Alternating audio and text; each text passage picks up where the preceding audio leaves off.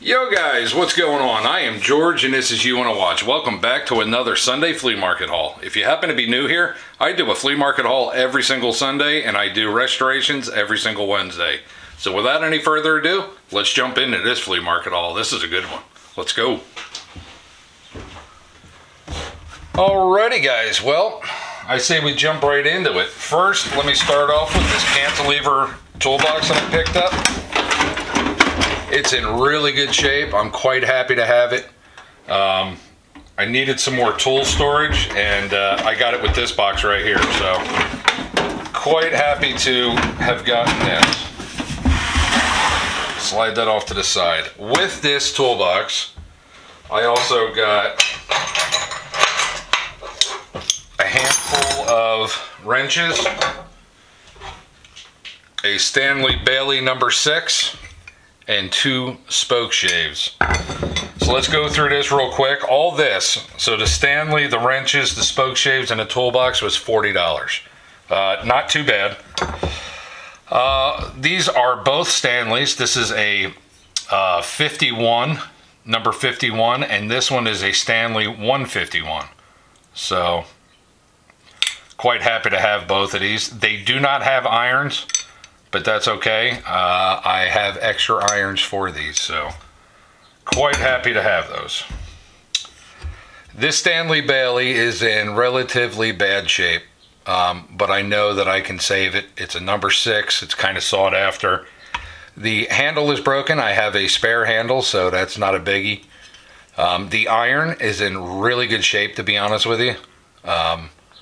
That was my deciding factor on grabbing this. The sole needs a bit of work. She needs a total bath and some Evapor rust, vinegar, something to get all that rust off there. We got quite a few good little wrenches in that toolbox as well. Most of these are, we'll see, this is a Buffalo Barklow. Most of these are Williams. So these are all Williams. 1 Barklow Buffalo, 1 little S wrench. It's nothing spectacular, just a little S wrench.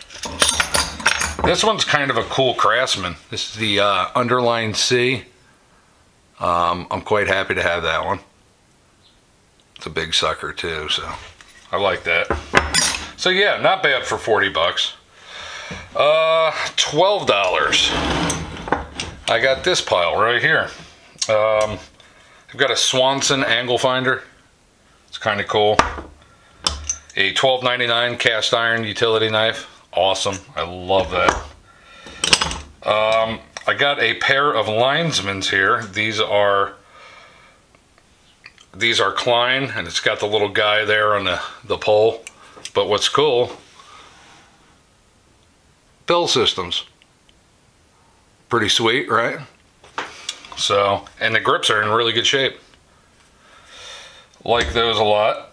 I got a pair of channel lock parrots.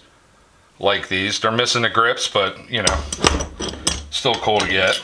Got a Craftsman utility knife. It's not a bad one. I got this gimmicky Craftsman. It says grip and drive. I've seen these before, never picked them up. So it just free spins. But when you put pressure on the handle, it'll grip and you can turn it. So anyway, got that. Got the set of colorful nut drives here. So there they are. Quite happy to have gotten these, and these are all Craftsman as well. And a little tack hammer, and I can't read the maker on there, but eventually I'll get it cleaned up and we'll figure out who made it. So that's not a bad 12 bucks right there. Quite happy with that. $10 right here. I got 2 little tape measures. This one you can't really read. Well, you can't read it at all. But this one is a Craftsman. I think that one is pretty cool. It's the first time I've seen a Craftsman one, so I grabbed that. Got another dog bone. Kind of cool. I grabbed this thing just because it was in there. I don't even know what it is. It needs some serious cleaning, but the end clicks. I'm sure it's something for a machinist, which is way out of my element. But yeah, I just saw it and I was like, yeah, I'll take it.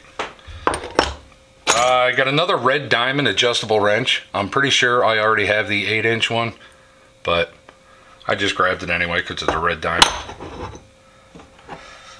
I got another machinist style, low profile, offset screwdriver.